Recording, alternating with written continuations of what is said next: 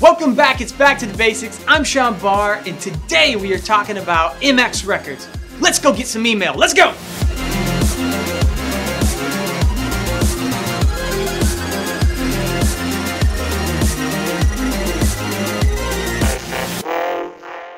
All right, we're back and we are talking DNS records, specifically MX records, or a mail record. So what is an MX record? Well, it is a record in your DNS server that points people on the internet how to reach your mail server. That's really it. So when I type an email address in, sean@xyz.com, it's gonna go to xyz.com and say, where is the mail server for xyz.com? And it's going to give back an IP address.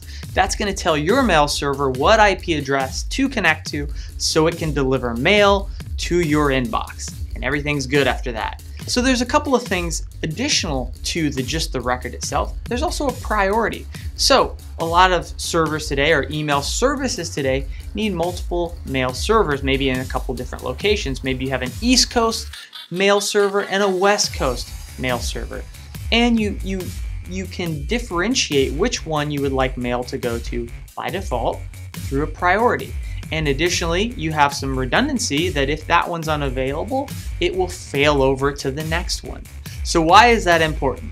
Well, email is a pretty critical business communication tool, or just a personal communication tool in this day and age. So you really don't want to lose connectivity to mail. So having priority allows you to define two servers, maybe in different physical locations, that allow, if something failed or you had an outage, those types of things, the mail would still flow through to your mobile device. So what are some things that you could do? Why is it important for you to know as a technical person? Well, if you're troubleshooting, let's say, email to a particular person, you could go into NS Lookup, it's a tool, and look up an MS record type for that domain, get the IP address, and do some troubleshooting with it. So you can go query a DNS server, and you can get the information about that MX record.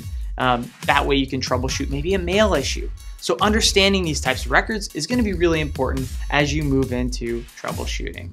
If I said anything in this video that you go, hey, I'd love to know more about that particular thing, make sure you leave a comment, like, subscribe, and we will see you on the next Back to the Basics. Thanks for watching.